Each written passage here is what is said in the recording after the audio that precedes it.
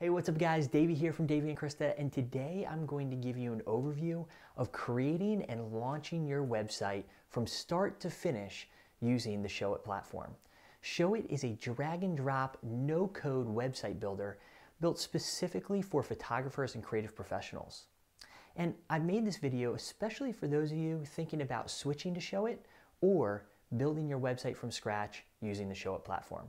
So let's dive in. The first thing that you're going to want to do is figure out how you're going to build your website. Are you going to hire a designer to build a completely custom website for you? Or are you going to start with a professionally designed pre-made template?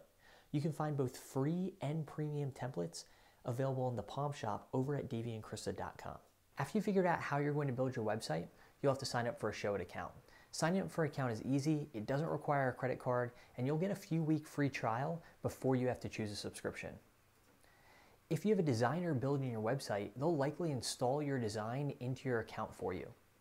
If you've chosen a template, the designer of that template should give you a share key. You're going to use that share key to add the design to your account. Once you've added the design to your account, all you have to do is customize your website. Something we really appreciate about Showit is how easy it is to work on the mobile version of your website. With a click of the button, you can switch between the mobile version of your website and the desktop version of your website, or you can work on them side by side. It will take a little practice to get used to Showit's website designer tools, but if you need any help, there are great resources both on our website at daveyandkrista.com and in Showit's Help Center. If you need help quickly, you can access the Showit support team via live chat using the messenger icon in the bottom right-hand side of the app. Once you're ready to launch your Showit website for the first time, you'll have to submit a request to Showit. They'll ensure that your domain and your blog are configured correctly. And if you're moving content from an old blog to a new Showit blog, they'll actually move that content for you. You'll only need to submit this request the very first time you publish your website. After that, all you need to do to make updates to your website is hit the blue Publish button in the top right-hand corner of the app. But before you can submit your request, you'll have to pick a subscription tier. To choose your subscription, either hit Publish or go to Site Settings. There are 3 subscription tiers to choose from, and we have resources in the video notes to help you choose. When you submit your request to Showit, you'll have to have a few things ready for them. First, you'll need a domain name. If you don't already have a domain name, we recommend going over to Google Domains and getting one. It's easy to purchase and easy to manage from there. The second thing you'll need is the login information for your domain registrar. If you're unsure of who your domain registrar is, Showit can help you with that process, and we also have a couple resources in the video notes. Next, if you're transferring content from an old blog to your new Showit blog, you'll have to have your blog login information ready for the Showit team.